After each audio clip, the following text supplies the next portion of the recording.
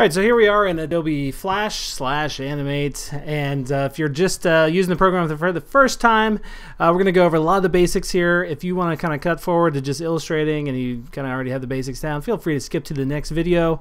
This is for the true new users out there, and I am going to give you guys a starting assets file. You can open that up, or you can just begin with a new document. So just go over here to File, New, and what you want to do is set ActionScript over here. Even though you're not going to be using ActionScript, the one that you want to avoid is HTML5 Canvas.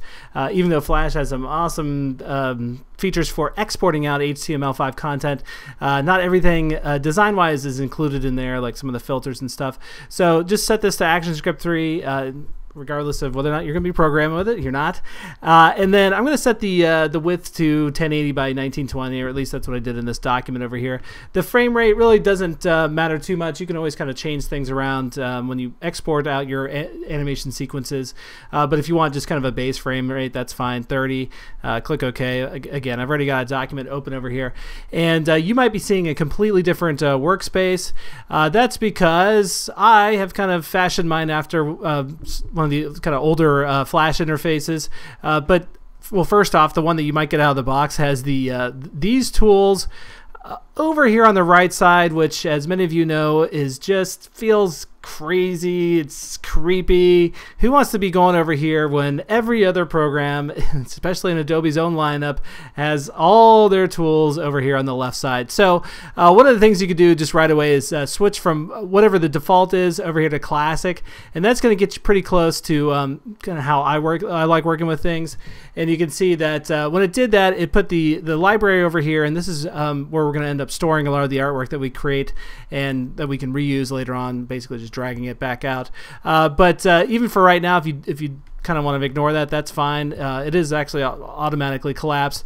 The properties are what we really care about, and one new thing in Animate that they've done is they have this as sort of this pop-out thing from, as you can see, like over here. I would undock that and then just kind of put it into here. Okay, well, no, that didn't do the trick. Let's see, expand panel, there it is. Okay, so now it feels a little bit more like it's kind of fully part of the interface. And again, if you want to just kind of take the library out for right now, that's okay. We can always open that back up later. So this is going to give you access, or quicker access to most of the attributes that you're going to be kind of using as you develop things like your filters, setting the color effect, position, all that. You'll probably just move around the screen, but those are the highlights. And then if you're seeing your toolbar stacked as a single column like that, I just prefer to go as a double column over here. First off, it means that there's no hiding of tools in the screen capture software, but I would just say match up with what I got, so at least you're not kind of confused when I go over here into this second column. And then if you're also seeing the darker view, go over here to your preferences.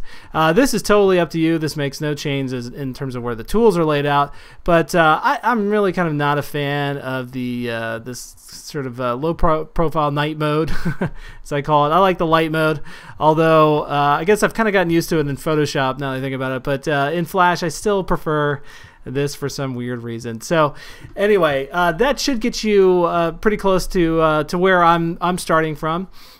And let's talk about some of the things that are probably going to trip you up as a first-time Animate or Flash developer, which is, well, the timeline. That's one of the big ones, okay? And you can see in a new document, we just have layer 1 already, and thinking of the timeline kind of more in terms of layers is a good idea. Many of you are probably familiar with your layers in Photoshop. So if I were to create a new layer, go over here to New Layer, and draw something, let's take a blue circle, for example. So I just got this circle over here, and draw this over top. Well, that didn't turn out blue like I thought. If I draw that over top of what's currently in there, which might be nothing if you're starting with a new document, this is a full layer above anything else. Okay, so I can lock up that layer, and I've got no chance of kind of selecting anything in there, and vice versa, of course. If I lock this one, I can't select anything over here. I think what confuses a lot of people sometimes is when they're illustrating and they'll do something like this. So for example, let's put a third layer in here. I'll just make this one invisible, and I'm going to draw a red square over top of this. So these are again, completely separate layers, so they're not going to interact with each other. Now, what I could do though is I could select both at once, and I could cut them off of there. So just using your kind of standard cut hotkey, and then paste them onto a new layer. And then you'll notice when I do that, the two vector shapes have combined together, but this one has kind of taken a chunk out of the other one. All right, and that there's a stroke around there, so let me just get rid of that too. But the important thing to note here is that by combining the two together, the two of these shapes that are not movie clips, they eat away at one another, right? So now I can go over here and just drop this guy on top of this one, and you'll see that, oh, look at that, kind of got like a profile of a smiley face, a little Pac-Man that's happy. So that's actually kind of a key part of illustrating with Flash, but it's also something that I think a lot of people, it confuses them initially. They're not expecting, you know, one shape to kind of eat away at another one. And also too, you might be in a mode that I would recommend turning off. And let me go grab one of the shapes that you're going to need to play with for this.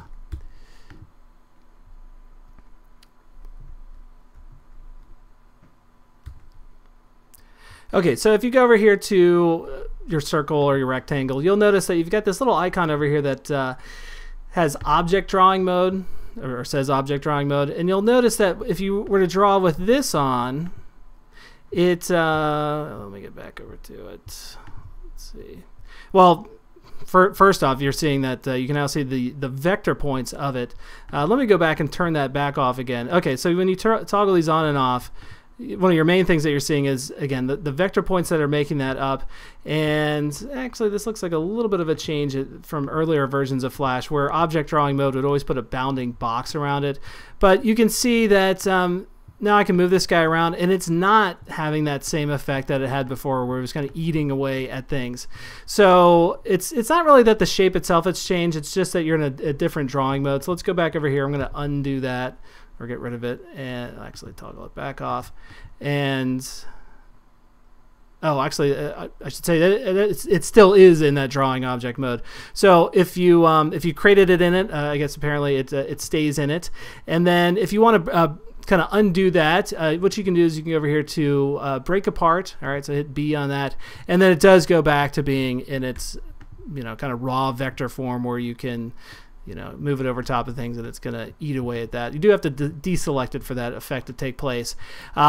It's just that I just never go into this drawing mode because I just don't find it that useful. If I am going to make something into its own little separate piece of artwork that is kind of, you know, not going to be included in dropping on top of other things, what I'm going to do is I'm going to hit F8 on the keyboard, or you can right click and go over here to convert to symbol, which is actually getting cut off. Let's see if I can maybe up there. Oh, it's right at the bottom of it. Well, you can hit F8, or you can go over here to modify, go to convert to symbol, and then you name it. So, you know, we're going to say blue circle, right? And then now you do see that bounding box around it, kind of indicating more that it is its own little standalone piece of artwork. So I can, even though I'm on the same layer as this little red chunk over here, decapitated Pac-Man, I can let go of it, deselect it, and it's not going to take any part of him out of that, right?